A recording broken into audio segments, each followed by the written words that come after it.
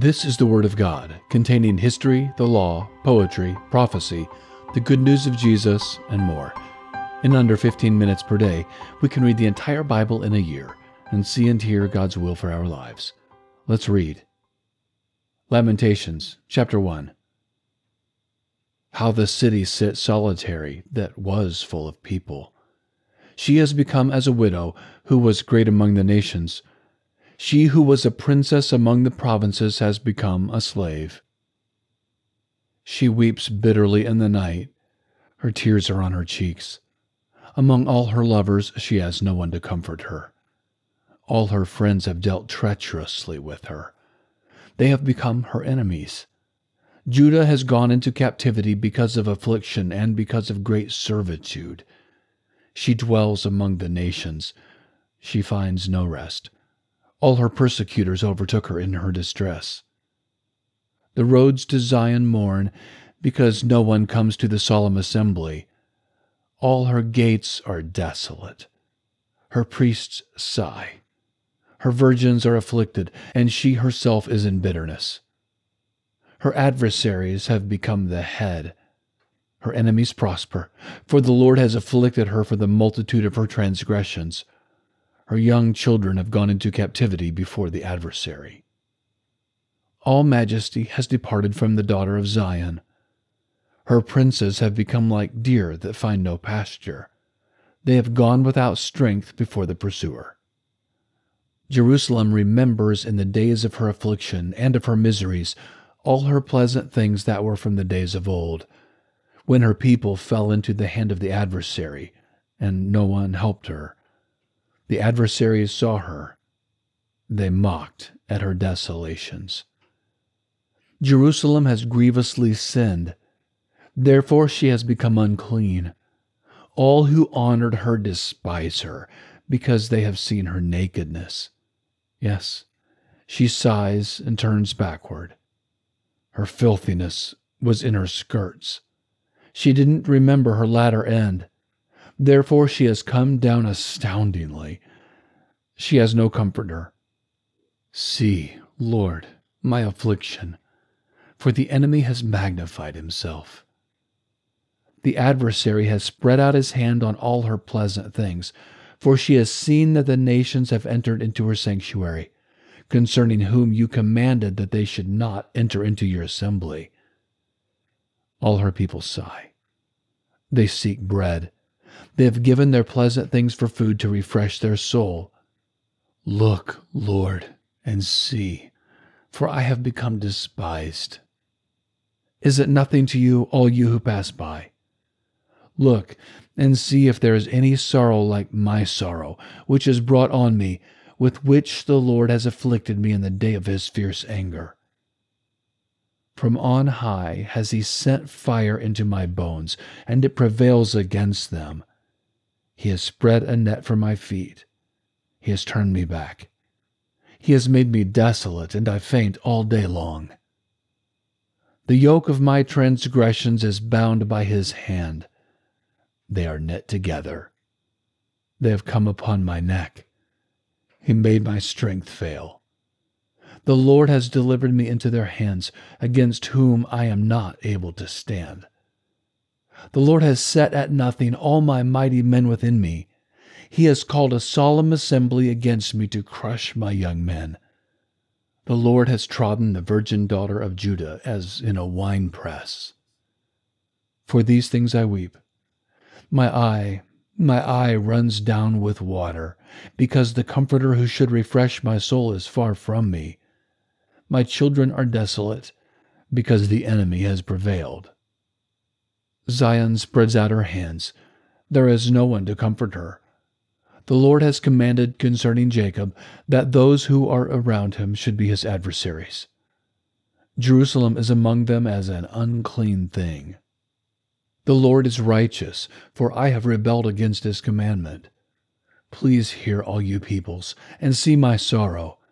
My virgins and my young men have gone into captivity. I called for my lovers, but they deceived me. My priests and my elders gave up the spirit in the city, while they sought food for themselves to refresh their souls. Look, Lord, for I am in distress. My heart is troubled.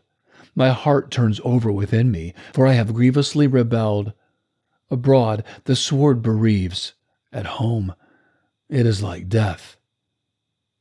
They have heard that I sigh. There is no one to comfort me.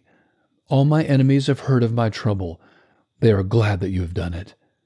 You will bring the day that you have proclaimed, and they will be like me. Let all their wickedness come before you. Do to them as you have done to me for all my transgressions. For my sighs are many, and my heart is faint. Chapter 2.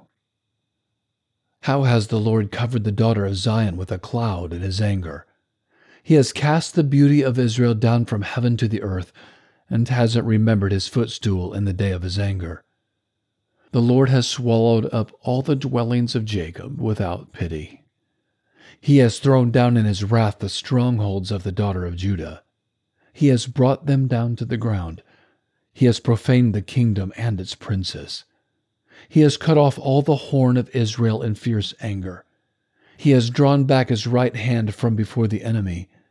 He has burned up Jacob like a flaming fire, which devours all around. He has bent his bow like an enemy. He has stood with his right hand as an adversary. He has killed all that were pleasant to the eye. In the tent of the daughter of Zion, he has poured out his wrath like fire. The Lord has become as an enemy. He has swallowed up Israel. He has swallowed up all her palaces. He has destroyed his strongholds. He has multiplied mourning and lamentation in the daughter of Judah. He has violently taken away his tabernacle, as if it were a garden. He has destroyed his place of assembly. The Lord has caused solemn assembly and Sabbath to be forgotten in Zion. In the indignation of his anger, he has despised the king and the priest. The Lord has cast off his altar. He has abhorred his sanctuary. He has given the walls of her palaces into the hand of the enemy. They have made a noise in the Lord's house, as in the day of a solemn assembly. The Lord has purposed to destroy the wall of the daughter of Zion. He has stretched out the line. He has not withdrawn his hand from destroying. He has made the rampart and wall lament. They languish together. Her gates have sunk into the ground. He has destroyed and broken her bars. Her king and her princes are among the nations where the law is not. Yes, her prophets find no vision from the Lord. The elders of the daughter of Zion sit on the ground. They keep silence. They have cast up dust on their heads. They have clothed themselves with sackcloth. The virgins of Jerusalem hang down their heads to the ground. My eyes fail with tears. My heart is troubled. My bile is poured on the earth because of the destruction of the daughter of my people, because the young children and the infants swoon in the streets of the city. They ask their mothers, "Where is grain and wine?" when they swoon as the wounded in the streets of the city, when their soul is poured out into their mother's bosom. What shall I testify to you? What shall I liken to you, daughter of Jerusalem? What shall I compare to you, that I may comfort you, virgin daughter of Zion? For your breach is as big as the sea. Who can heal you? Your prophets have seen false and foolish visions for you. They have not uncovered your iniquity to reverse your captivity, but have seen for you false revelations and causes of banishment. All that pass by clap their hands at you. They hiss and wag their head at the daughter of Jerusalem, saying, "Is this the city that men called the perfection of beauty, the joy of the whole earth?" All your enemies have opened their mouth wide against you. They hiss and gnash their teeth. They say, "We have swallowed her up. Certainly this is the day that we looked for. We have found it. We have seen it." The Lord has done that which he planned. He has fulfilled his word that he commanded in the days of old. He has thrown down and has not pitied. He has caused the enemy to rejoice over you. He has exalted the horn of your adversaries. Their heart cried to the Lord, O wall of the daughter of Zion, let tears run down like a river day and night. Give yourself no relief. Don't let your eyes rest. Arise, cry out in the night, at the beginning of the watches. Pour out your heart like water before the face of the Lord. Lift up your hands toward him for the life of your young children, who faint for hunger at the head of every street. Look, Lord, and see to whom you have done thus. Should the women eat their offspring, the children that they held and bounced on their knees? Should the priest and the prophet be killed in the sanctuary of the Lord? The youth and the old man lie on the ground in the streets.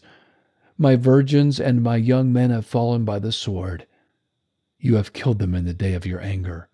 You have slaughtered and not pitied. You have called, as in the day of a solemn assembly, my terrors on every side. There was no one that escaped or remained in the day of the Lord's anger. My enemy has consumed those whom I have cared for and brought up. Here Jeremiah is experiencing what it looks like to be distanced from God by their sins, the sins of Jerusalem and the children of Israel. It's difficult to read, isn't it? And yet it's our word for today, a reminder to draw close to the Lord and to keep his commandments. Thank you for joining.